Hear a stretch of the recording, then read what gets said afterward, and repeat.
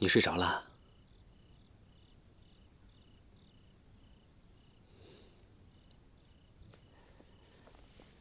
哎，不如我告诉你这段时间我发生什么事情吧。其实那天我掉落悬崖之后，我以为我自己死定了。那时我心想，估计我这辈子应该再也见不到你。我没想到，我居然会遇到段前辈。在崖下的那段日子，每到晚上，有时候我会想，到底有没有人会担心我呢？即使我不在了，大家的生活是一样进行，还是会有人有一点点悲伤呢？哎，原来我小时候，我娘跟我说的那个传说是真的。只要你用心地想着一个人，终有一天，你果然会真的见到他的。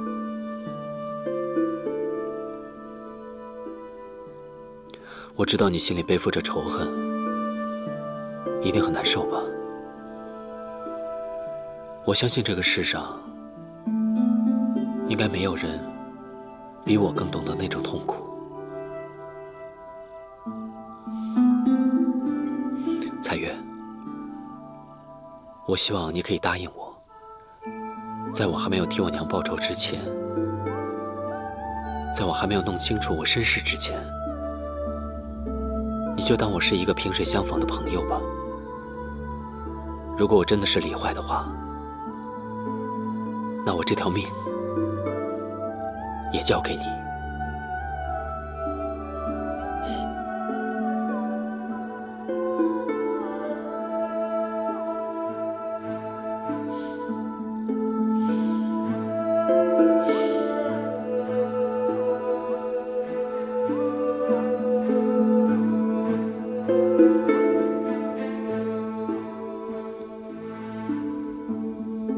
参见公主。你还有脸来见我？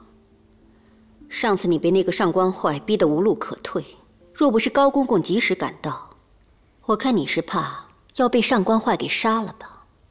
公主恕罪，上次是卑职失误，小看了那上官坏，下次一定不会轻饶他。